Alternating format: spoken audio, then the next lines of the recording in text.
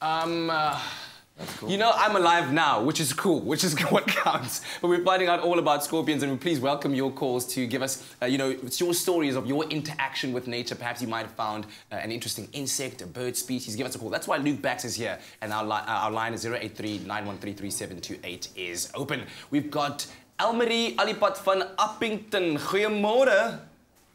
Goeiemôre, Katlego. Guten daar. Baie goed, dankie. Elmarie, what is your question?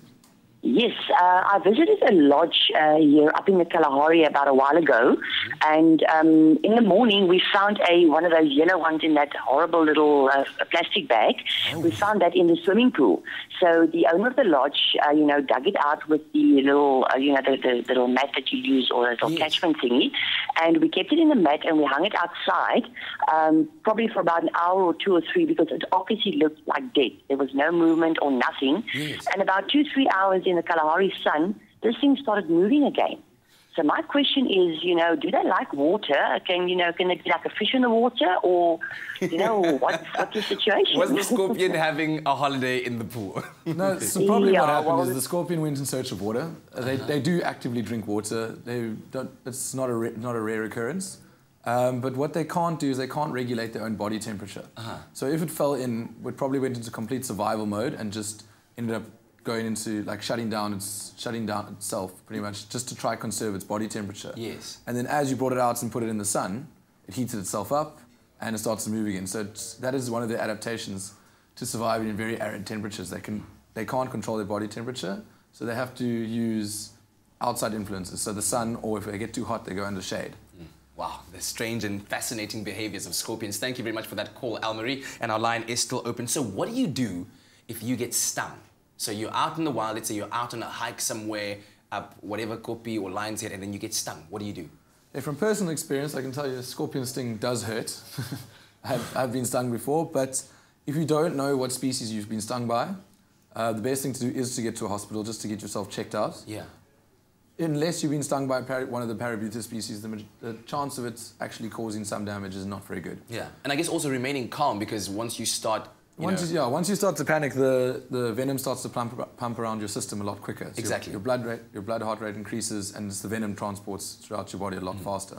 And of course, we want to encourage people to go out there and explore nature and be out in the wild, breathing the fresh air. But how do you manage to avoid scorpions when you're out there? So scorpions are not active during the day, really. They're not active hunters. So what they do is they spend a lot of time under logs, under rocks, in tree bark, under foliage. So unless you're going and sticking your hands underneath them, or lifting up rocks, or turning over trees and stuff like that, you're not actually going to come into contact with them. But I guess obviously like a practical tip, like when you're out camping, keep your bags closed. Yeah, when you're out camping, so if you place down a floor mat and stuff, check before you go to sleep, check your floor mat, make sure that there's nothing underneath your sleeping bag, shake it out.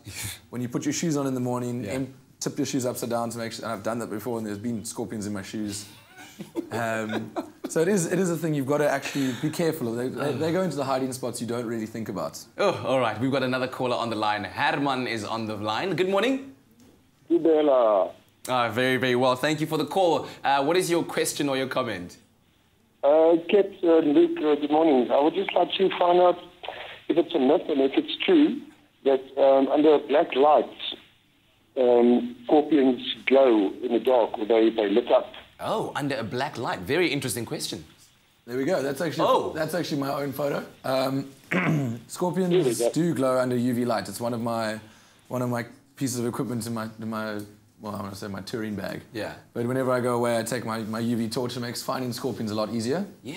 The keratin in the exoskeleton does light up under UV light. Yes. So shining. It's when you walk around a campsite. If you really want to be safe, you can walk around with the UV light and check your campsite.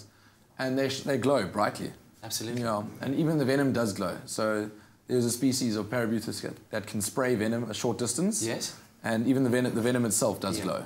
So I guess that might be a very useful tool to have in your camping gear if you're going to be going out into the wild. Yeah, a UV torch costs you 130 Rand. I was going to ask the question, is it true of scorpions too that they are more scared of you than you are of them, as people always say about these? 100%. I mean, scorpions, we are 150 times their size, probably more.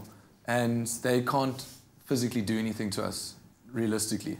And the chance of them getting hurt versus the benefit of them like attacking us. There's nothing. So they will all the time run away, try to hide, try to get away from people. Yeah. Graham was saying earlier on, somebody asked on social media, how long do scorpions live? It's a variety. It varies from, some scorpions can live from 10 years to up to 25, 30 years. Wow. And do they make good pets? I've had scorpions before. I've kept them in my room when I worked in a nature reserve. Yes. And they don't really do anything, but they are quite fascinating in terms of their functions and watching them feed and all that.